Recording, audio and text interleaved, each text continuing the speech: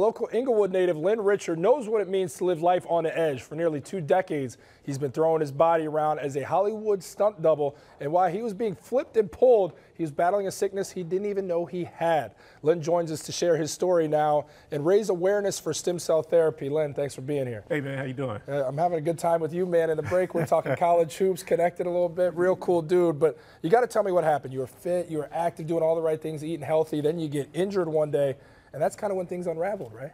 Yeah, well, it started back when I was about 13, 1987. I mysteriously became sick. I had they said that I had real high fevers. So when they tested me out, they said that my liver, pancreas, and spleen were abnormally enlarged. I spent a whole summer in the hospital. They did exploratory abdominal surgery. After that surgery, I just got better. Nothing was wrong with me. So fast forward about 20 years, I tear my rotator cuff, and I start getting sick. I start losing weight. So the doctors, I go to the doctor, and they say, you know, go to the hospital, you have diabetes, you know, your blood sugar level is at 700, you should be in a diabetic coma. And so in trying to figure out why I became diabetic, they said that I might need a liver transplant. They found out that I had a rare liver disease called congenital hepatic fibrosis. Okay. And basically, I was born with a fatty liver. And as I got older, it started to show itself with age. So I've been on the liver transplant list. Sure. Then I was taken off for a while because my main thing is I was getting congenital, I was getting confused. Okay.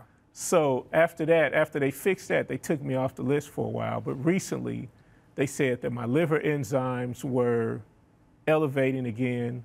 And from there, they wanted to put me on the liver and the kidney transplant list.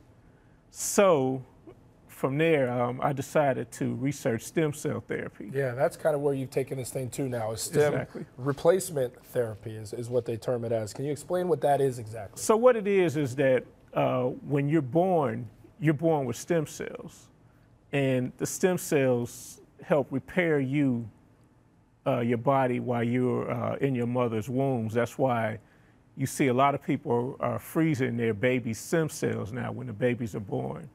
So what they're going to do is they're going to take bone marrow from my leg, and they're going to re-inject the stem cells back into my body. And it's hoping that the stem cells will search out whatever is wrong with me and repair those things. Okay, so now this, you believe, and what I've seen from some of the studies is this can dramatically improve your health.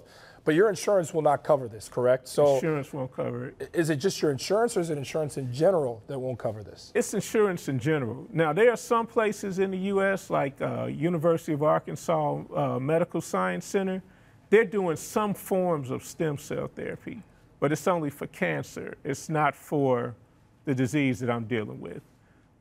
They say that they're researching it, and there's no proof that it will, you know, that it will help, but I say, why not go try something different? So that's why I'm doing this fundraiser, not only for me, but also to raise people's awareness of trying alternative methods of medication.